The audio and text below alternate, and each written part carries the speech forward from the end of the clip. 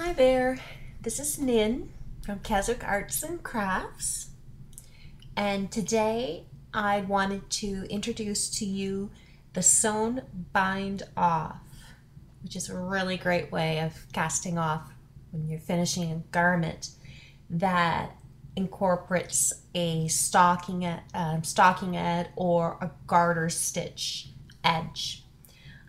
This sewn bind off is also called the backstitch bind off or the cast on bind off. And it leaves a really nice finished edge. And I used it because the finish edge is very similar to the cast on edge that I use, which is the basic long tail English variation method cast on, or otherwise known as the Italian long tail cast on.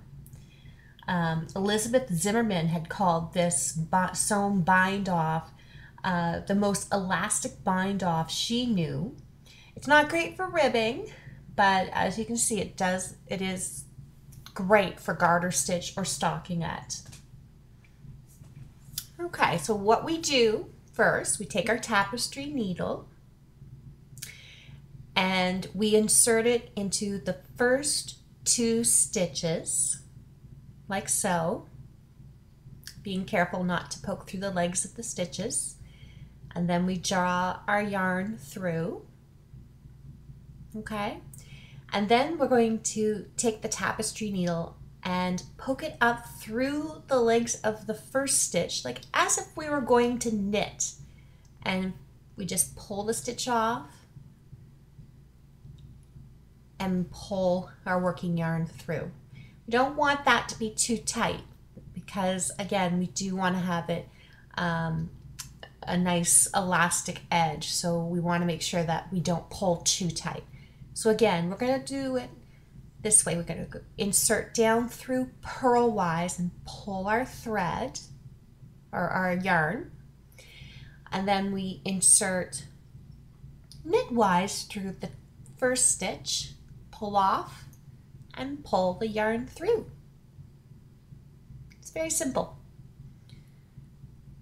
And I find this is a great stitch to do, bind off to do while you're sitting and watching TV, or even if you're reading a book. In fact, I did almost 350 of them at once, and it's just it's very nice feeling to. It's almost like hand sewing. It's really pleasing. So again, this technique is just to go through the first 2 stitches, inserting your tapestry needle as for purlwise, and then the last part is to insert the needle through the first stitch up through it as if it was knitwise, and then you pull that stitch off and pull the thread or the yarn through.